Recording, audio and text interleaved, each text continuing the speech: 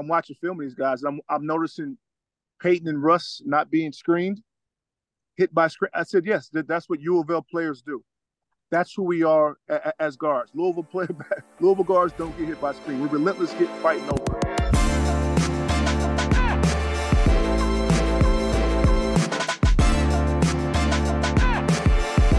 Starting 502 Podcast. Presley, Meyer, Jake Hook. Brought to you by Mr. and Mrs. Bourbon, and we are here for the first time in the Kern's Korner studios. We could not be more excited to finally start bringing you guys live content where there's gonna be a bunch of people in the same place in person. That's how we started out doing this thing a long time ago. We're trying to get back to that. And with the grace of my wonderful wife, we're trying to make it happen. Jake, how are you, sir? I'm good. Moved into a house, got a puppy. I don't know where she's at, but I'm good doing adult things, but not nearly as many adult things as you're doing. What kind of puppy did you get? She's asleep right now. She's an Australian Shepherd and a Doodle. Yeah, my fiance can get her here really quickly. I'll show her to you. She's cute for sure, but she just loves to piss in the house. The first thing that you said was Australian Shepherd, and the fact that you mentioned Australian Shepherd and acted like, oh my gosh, look at that baby. Hello. What's her name? Daisy. So the fact that you said Australian Shepherd and then you said she's asleep is like shocking to me because we have an Australian Shepherd puppy and she's 6 months old and like she could go for 6 straight hours running and barking and playing and jumping on everybody and she would not even look tired in the least. Like I've never had a dog like this where it's like there's nothing that we could do to entertain her. And then you put her in her crate and she cries just nonstop. The crate, yes, she hates the crate, but she is so lazy. Like she naps with us, she sleeps in our bed with us, very chill. And like when it's been hot, like 90, 95 degrees outside, we'll take her outside to use the bathroom and she literally won't. She just wants to go back in, or she wants to go in shade, or she wants to go in water. Like if it's too hot, she just wants to go lay down. So she hasn't been too bad at all. For those who follow along with our dogs on social media, you probably know this, but it sounds like your dog, Jake, is a combination of Jack and Lulu, which are my 2 dogs. So Lulu's an Australian Shepherd, and we think she's a mini because she's a little over 6 months old now, and she's really not, she's not even approaching typical Australian Shepherd size. But she is crazy hyper. And then Jack, he can have his moments, but he's a golden Jack. So he's a golden retriever Jack Russell mix. So he has that Jack Russell in him, but he also has that goofy, like lazy golden retriever attitude. And he just loves to just lounge around. And you could just leave him. If I stayed in bed until 2 p.m., not saying that I ever do this, but if I were to stay in there, and not get up to go pee or, get food or anything like that, he would just lay there on his back, sleeping all day. He couldn't have a care in the world, which is great. Yeah, so I think you got the best of both worlds. 9:30. He goes to bed at 9:30. She goes to bed with us at 9:30, and then she'll stay in bed until 9, 10 a.m. Like on a weekend, she'll stay in bed till 9, 10 a.m. whenever we do. And as long as she doesn't pee anywhere, then she's been an angel. But she's got the bladder of a baby that just drank a Mountain Dew. That's the worst part about puppies, man. And for anybody listening, you could probably relate. It's just like until they have that first heat, it's like they cannot control that pee. That excited pee is unbelievable. Like if I came over there right now, she'd just be making little dribbles everywhere. Gotta love it. Don't get a puppy. Most of our house is hardwood, so yeah. That's the key, right? Yeah, we keep them on the hardwood, and life is good. Hey, that rhymes. Yeah, you got married, by the way. Yeah, I got married. Congratulations. Got the rock. Married and in a new house all in 30 days. So, and had the wedding at our house. So I don't know what the hell we were thinking, but I got a lot of good bourbon out of it. And speaking of bourbon, Mr. and Mrs. So I have this special edition Mr. and Mrs. white label from Mr. and Mrs. Lane that so kindly gifted me a Mr. and Mrs. Bourbon white label that says Mr. and Mrs. Meyer on it with our wedding date on it as well. One of many exciting bottles that we got, but I had to crack open first and foremost the Mr. and Mrs. White Label. The one thing that Mr. and Mrs. wants you to know, if you did not listen to our last podcast, go and do so, because Russ imparts so much wisdom about TBT, about his playing career, about what it's like to get into the bourbon industry. We talked about all of that stuff. But most importantly, the thing that he wants you to know about his endeavors in the bourbon industry is just the fact that these aren't collector's items. Like, even if you go out and get the Ville TBT bottles, which we'll talk about here in a second, this isn't something to collect. It's not something that you want to have dust on it. It's not something that you want somebody to pick up and be like, oh, no way, you got a Russ Smith bottle? Like, we want this to be like, or they want this to be specifically the next big thing, right? Like, this is, they're trying to make their way into a very competitive industry, and Russ is not going to be able to make it if you guys are all just buying up his bottles and then not drinking them, because that means that you're not going to get more. And this is stuff that's not good enough to be saved. It is meant to be drank. And if you give it a shot, if you go out to any local establishment at this point, they're going to have it. If you live in Louisville and you go to a bar that has bourbon, they're going to have some form of Mr. and Mrs. The white label is one of my favorites. I like the regular blue label as well. The rye is fantastic. And on the podcast, we were the first ever to open the Ville bottles and the TBT bottles. And I got to say, I think the Ville bottle is the best Mr. and Mrs. that I've tried. It's a good combination of like kind of the like floral notes that you get from the white label, and kind of the sweetness and like the caramel type of flavors that you get from the traditional just blue label bottle as well. No, Mr. and Mrs. is fantastic. And if you haven't gotten a chance to go out and grab yourself a TBT bottle or the Ville bottle, which there are a limited amount of these, you still have opportunities left. So your next opportunity is going to be July 12th from 5:30 to 7:30 Central Time at Liquor Barn in Owensboro. If you don't know where Owensboro is, it is, if you just go west, an hour and a half, I think, from Louisville, you can hit Owensboro right there on the river. Liquor Barn in Owensboro, 5:30 to 7:30 Central Time. So that would make it 6:30 to 8:30 Eastern Time. If that doesn't work for you, if you're local in Louisville, July 13th, so the next day, July 13th, they will be at Kroger. Again, that's the Kroger Wine and Spirit Shop on Breckenridge Lane from 3:30 to 5:30 Eastern. So again, Kroger on Breckenridge Lane, July 13th, 3:30 to 5:30. July 15th, they will be at the Liquor Barn in Middletown, massive Liquor Barn location. If you've never been out that way, 5:30 to 7:30, July 15th. And then finally, Liquor Barn on Outer Loop on July 16th from 5:30 to 7:30. Again, the TBT bottles, the Ville bottles, those will be exclusively released at those locations. There is a limited number. So if you're trying to get out there and you want to get in on the action, you want to get a chance to see Russ, you want to get a chance to, be a part of that experience, and you want a chance to enjoy some really damn good bourbon, make sure you make your way out to those. We will post that on our social as well. But yeah, Mr. and Mrs. Bourbon, it's, the more that we learn about their story and learn about their plans for the future and learn about exactly what it is that's gone into this bourbon, the labor of love of Russ and Sean, who helps facilitate everything for him, and Cece, the co-founder of Mr. and Mrs. as well. It's a really exciting time for Russ and for this brand.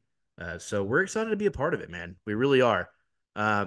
Jake, getting in very quickly to our guest this week. I thought it was I'm hoping it turns out okay.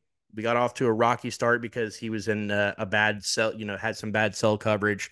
But we stuck the landing with Reece Gaines, who is, if you're ranking top 10, top 15 Louisville basketball players of all time, I think it has to include Reece, former NBA lottery pick, played 2 years with Denny, 2 years with Rick Pitino, Everybody remembers him for some of those games against, Cincinnati, Marquette. Obviously, the infamous game where he hit 2 of the 3 shots in like 25 seconds against Tennessee.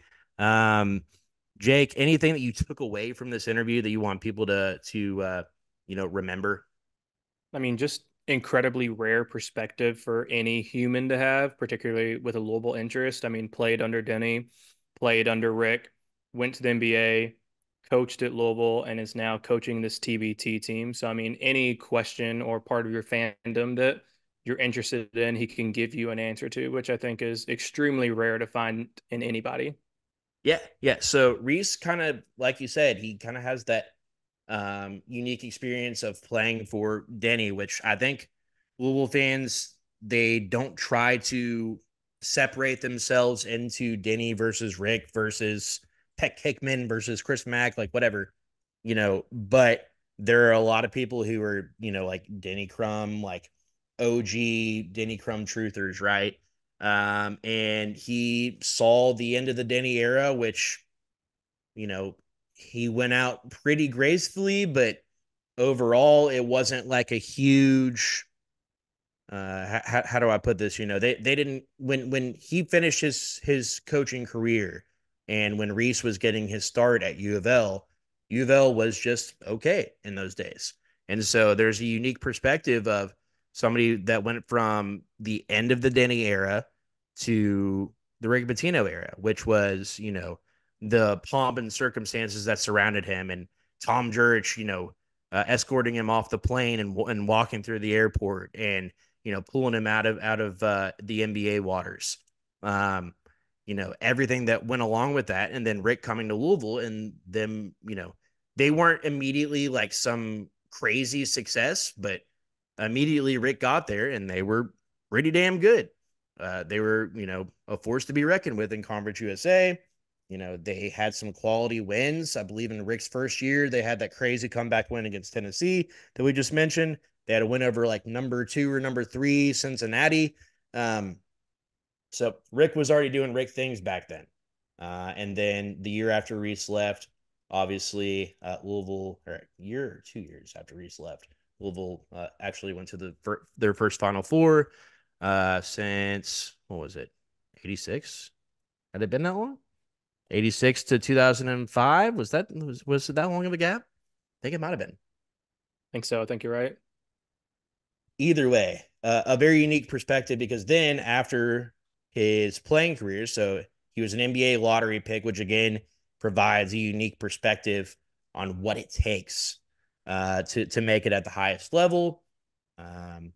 We talked about the fact that Dwayne Wade once called Reece Gaines the toughest person he's ever had to defend, or the best player that he's ever played against when he was in the NBA. So I thought that was fascinating as well. And then kind of get into the fact that Reece, he was an assistant coach for Bellarmine.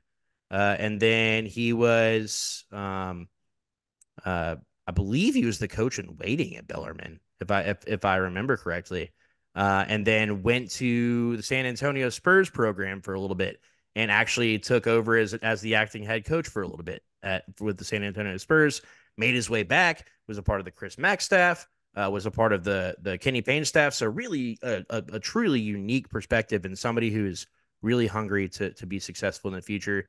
Any fast facts on Louisville Final Fours? Yeah, you were right. It was 86, 2005. 86 to 2005. Isn't that crazy? Mm-hmm. Crazy world, lots of smells. Either way, though, we hope you guys enjoy this interview. Very soon, we'll be kind of diving into TBT, what that means, what the roster looks like. We don't want to get into it too much, but it sounds like there's one more player waiting to join the roster, and it's one that fans will be very, very excited about. Has local ties as well, so if that kind of clues you in a little bit. But without further ado, drink Mr. and Mrs. Bourbon, Reece Gaines. We are excited and humbled to welcome our next guest to the show. One of the greatest players, and I will always be adamant about this, one of the more underappreciated players in Louisville basketball history, Reece Gaines. Reece, you're out on the road right now. What's going on with your life, and how are you? I'm doing good. I'm just right now, spend some time with my boys. Getting a chance to get them in the gym for the first time. So that's been fun. You always stood out to me as Dwayne Wade's favorite player. I don't. How many times has that brought up to you a week? The fact that he listed you as this, or as the most difficult player he's faced in his career. I think we might You have get, lost. the more appreciative you get. I think it's a big deal. I mean, he was a Yeah. great player, and to be used as a measuring stick, and for somebody that great is, you use the word underappreciated, and that's with the rest of the really good players that played at U of L. I mean, I had a chance to be in a unique spot, kind of the resurgence, kind of the same spot we're in again right now, where I got a chance to stand out, kind of help put the Louisville brand back on the map, and that can't be taken away from me, no matter if you remember it or not. That happened, but I got a chance to kind of bring the brand back and be a part of an exciting time. So I definitely appreciate it. Yeah, I mean, you talked about putting the brand back on the map, right? And it was obviously a huge brand under Coach Crum. Talk just a little bit about, you're from Wisconsin. That's not an area that's like, been a hotbed for Louisville to acquire players. Obviously, Jerry Smith is another name that comes to mind, but for the most part, not like a huge area that's produced players to come to Louisville. Talk about your relationship with Coach Crum and how you ended up at U of L. U of L was a big brand, but it wasn't necessarily a national brand at that time. I didn't really know U of L, the history at all, but my father and my mother did. And when they met Coach Crum, he seemed genuine and sincere, and they trusted him and as a human being. And I kind of just listened to them, for one of the rare times in my life. I listened to my parents, and it worked out, obviously. I'm sure when you started your career, right, you never could have anticipated that that's how it would have ended, right? I mean, you start off with a legendary coach like Coach Crum, and all of a sudden, I think a year, 2 years in, all of a sudden it's Rick Pitino, which at the Yeah. time when Coach Pitino came in to you, was that like a huge household name? Were you super familiar with his body of work? Of course, it was a big deal. School did too. Perfect coach for the school at the time. He was coming back. He was hungry. He's coming from the NBA, so he automatically had everyone's respect. But he was also known for developing players and getting players there and letting players play and maximizing everyone's talent and putting them in spaces to perform at a high level. And that's what he did for me. Yeah, and Reece, what was the biggest transition from Crum to Pitino? You're used to him for 2 years, and a new coach comes in. What's the biggest thing you were like, okay, wow, he does this differently? Man, let me be careful. So I would say this: Pitino came at a time when player development was just coming in. So, in terms of nationally, right? So we did a lot more individual instructions, which was huge. Him coming back from the NBA, he understood where to put players and make the most successful. And the offense was a little bit more wide open for me. And he just brought a lot of energy, a lot of life back into my basketball life, obviously. And not to say that I learned a lot from Coach Crum too. It was just different.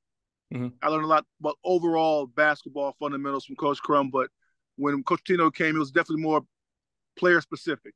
How can I make you better? How can I get you to your peak performance consistently? And he was very challenging mentally, physically, push you to the limit. He just made you believe you can overcome anything. You're built and ready and prepared for anything. And once you took that belief, it kind of propels you, when you're on the floor playing. Gotcha. And I was going to say, you were what I think I was looking at it 29-5 in your first 2 years at Freedom Hall. Just like insane home record, especially compared to the road record. How excited are you to bring that back to Freedom Hall this year with TBT and then see it at the Yum here in a few years, or hopefully this year with the home crowd, with a bigger attendance and hopefully a home court advantage? Man, I'm kind of embarrassed. I've been asked that question, and the answers that my pre-coach answers don't do it justice with how I really feel the closer and closer we get to going back to, like I said before earlier today. I mean, it's a special place, even beyond special. I call it, sacred, holy. It's a place where I've learned many life lessons. To go back there and have a chance to reconnect with the fans, to reconnect with the city and Louisville basketball, especially since the past 2 years for me, it's what everyone says. There are no words, and I really sincerely mean that from the bottom of my heart. There really isn't. I'm so excited to be a part of U of L basketball again, and to be in that arena. You know, what I mean, it's going to be special. Kind of getting into TBT. Obviously, this is what this is what's kind of brought back a lot of this nostalgia, right? But you've been back in Louisville for, it's been over a decade pretty much, right? I mean, you came back to Bellarmine in 2012, right? 2011? Yeah, I've been basically in Louisville. I went to Eastern Kentucky. Right. I went back to Texas for a while and with the Spurs, and I came right back home. Yep. Yeah. So what was it? Was it just that experience with the fans, with the program, with the city? What was it that kind of drew you back? Was it just the opportunities that presented themselves, or was it kind of a whole combination of that? I mean, I said it earlier today. It's like I said, being around now the best fan base in college basketball, and I would say it's because of the passion, the knowledge of the game, and their criticism is like family. You know what I mean? It's so that's how I always feel here. You always feel home. You always feel like family. You always feel like um, beyond welcome. But I just appreciated that type of love and that type of atmosphere so much, and it shaped my life. You know what I mean? Like I said earlier, anytime in life you go through ups and downs, and the lessons I learned here prepared me for those, got me through those tough times. Playing here isn't easy. It's not for everyone. It's mentally challenging. It's emotionally challenging, but it's also very rewarding. And it literally prepared me for anything in life that I've faced, and that's why I have so much love and so much appreciation for the fans, for the city, and for University of Louisville. Yeah, you, Luke, Peyton. I've heard a lot of people that we've talked to, explain this, but I think everybody kind of felt like you guys were right there last year, talking about the TBT team, and it was just kind of almost a fluky banked in shot to win for the other team, away from basically going to the Elite Eight, right? They're basically advancing to the really late stages in this tournament. What is it that you can learn from that? And what are you guys taking into this year? And is there a chip on your shoulder as well? Like, do you think the guys have that chip on their shoulder a little bit? I think the answers were in your question, to be honest. I think right. The loss, you can tell now that the guys, it's fun. We're excited, but now they want to win. It now it means something. They can tell what it meant to the fans, but what it means to them, and for those guys to continue to be together and play together as long as we can, and kind of learning from what went wrong at the end of the game. Like I said, Mark did a great job. I'm not changing much. We're not changing much as a staff, as a team. They played well, and now we just got to learn in those situations. Who do we go to? How tough we got to play? How physical we got to be? How to make sure we take care of situations where, maybe, in Europe, those are fouls. Late game TBT, eliminated, that might not be a foul. So all those small adjustments we got to make as a team, as a staff, in terms of balancing, like I said before, do we just throw the ball to Trez? Do we run a play to look cute? Which one do we do? How do we manage that in those late game situations is something that we have to learn from the staff and as a team. And I think we started early. Everybody I talk to, each player is like, we want to win. That's the goal. That's the point. It's fun. I like it, but now it's a little more serious than it was last year. If you are, trying to prepare for this tournament, do you have to practice differently for that physicality? I know that in the old Big East, Peyton, Russ, Chris Jones, all these guys are going to be on this team. They thrived on that physicality and the refs allowing them to maybe get away with a little bit more. Do you think that's something you have to practice going into this? Yes, I think I'd be these guys are pros, that they're used to that physicality a little bit, and we want to make sure we come out healthy. But I think you want to practice the physicality technically for the spacing. You want to make sure the spacing's correct. Guys aren't knocking you off your spots. You want to make sure your fundamentals are right. When you're facing up this time, we can't play with the ball. We got to catch the ball in traffic. So we want to get used to doing those technical fundamental things in that environment, that intense environment consistently, especially late in the game when it gets really, really rough and intense. Yeah, man, I like, just listening to you, I can tell how much this means to you, how much this means to the team as a whole. You guys are out to prove something, and I think a lot of people see TBT and they just kind of take it really lightly, right? Like they say like, oh, it's guys that are, past their prime, or it's guys that, they played in college 10 years ago. I mean, Reece, you were here, this makes us all feel old. You were here 21 years ago, man. Like, it's, that you guys really take this seriously though. Like, well, I think that's the message we're trying to send about what I say to our fan base in our city. Right. That's just who we are as a city, as a fan base. If it's serious basketball being played and our guys are a part of it, then we're going to support it and give it all we got, because that's what we learned from. We learned that from the people watching us, the people we watch go to work and then come and pay tickets for us. We know we give it all we got, no matter what it is, if it's basketball is involved. And honestly, to be honest, there's a lot of high-level basketball players playing in this tournament as well, too, to keep it to keep it out, to be truthful. So there's a lot of guys making a lot of money on our team playing overseas who don't necessarily need to play. Right. But they want to do it for the right reason. So I'm excited about that.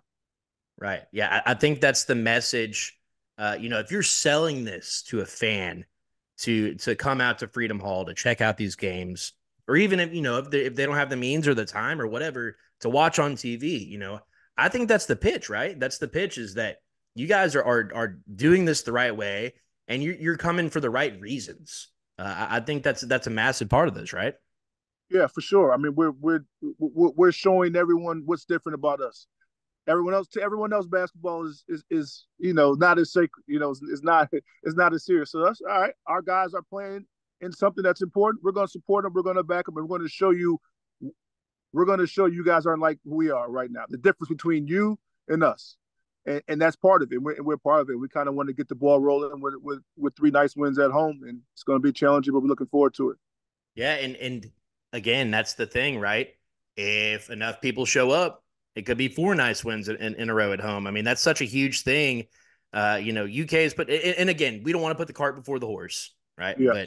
But a lot of people are seeing that down the line.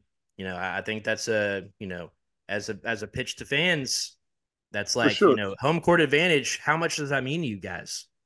For sure. I mean, when you talk about tradition, I mean, there are going to be people watching this and saying, yeah, that they sold out a TBT. Wow.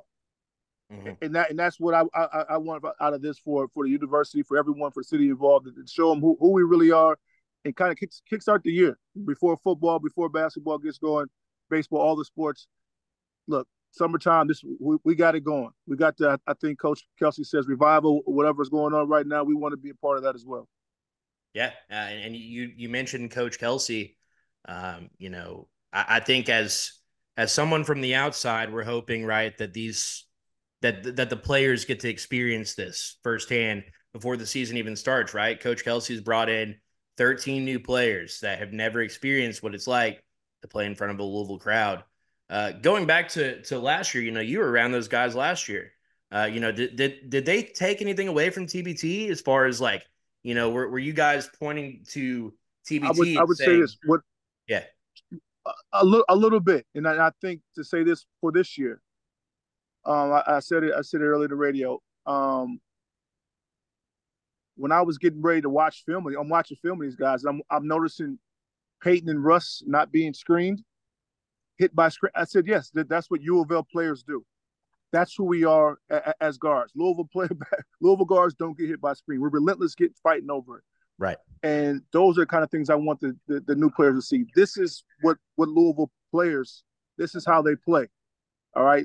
The bigs, I mean, Shane was relentless. I mean, he was unbelievable. He was getting rebounds outside of his area, blocking shots outside of his area. Always wanted contact and being physical. And he ran the floor. So those are kind of things I want to, I want the Duke guys to see. This is Louisville basketball. One thing that team did great, but I want everyone to see is they played great together, and they love sharing the ball with each other, and they play as a team, and it was a beautiful thing to watch.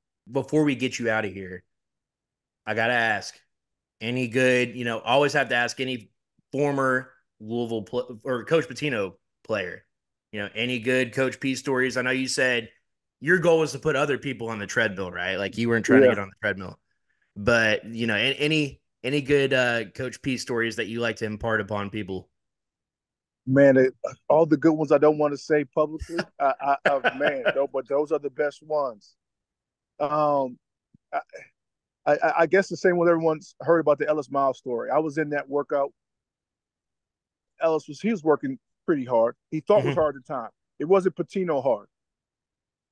So, he's messing around. Coach goes, look, if you do that move again, I'm going to see you in the first flight to Compton. And I don't think Ellis has ever heard anything like that before. And from that point on, he was changed. He was the first one on treadmill willingly. And that kind of set the tone for me for the rest of that season, how serious this was and how to approach anything that we're doing on the basketball floor. Yeah, I mean, you talk about setting the tone. That's what we're trying to do, in the coming month with TBT, man. Reece, we are, honored and humbled that you gave us a little bit of your time. Man, thank you for having me. I really appreciate it. Yeah, go enjoy some Stogies with your boys. Go hang out and enjoy some peace and quiet before the hecticness of TBT. We appreciate your time, and we'll talk to you soon. All right, thank you. Thanks, brother.